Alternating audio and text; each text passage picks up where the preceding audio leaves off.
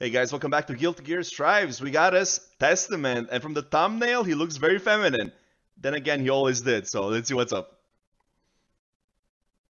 I'm hardly dressed for a party. Okay. Oh yeah, there you go. Sorry to intrude. You know who he reminds me of? Caitlyn from League of Legends. She looks exactly the same with the hat. I think it's the hat, yeah. This is the thumbnail. The demons, the crow, and the sight, was it? Oh.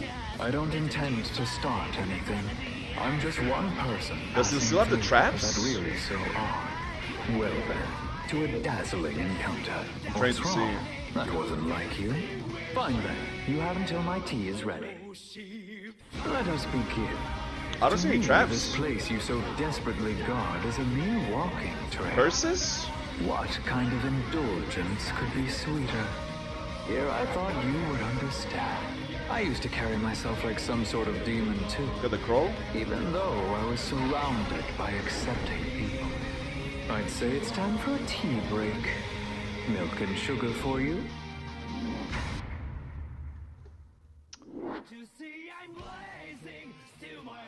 What else are we getting? Second season? White House Reborn? Cool stage. And yeah, the character pack. So, what, anything else? Okay, cool. So, his looks, you know, they gave him a hat. He has a hat now. Like I said, he was always very feminine, and I feel like Guilty Gear Strives, you know, just takes the characters from previous games, like they really like exaggerate them.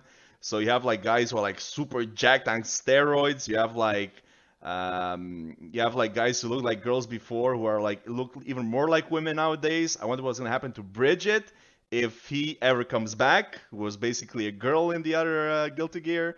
Again, Japan is having a lot of fun with this stuff, and I enjoy it. And also, of course, the women are more equipped than ever, if you know what I mean, right? But I didn't see many of the traps. I saw, you know what he reminded me of? He reminded me a lot of like Zato, right?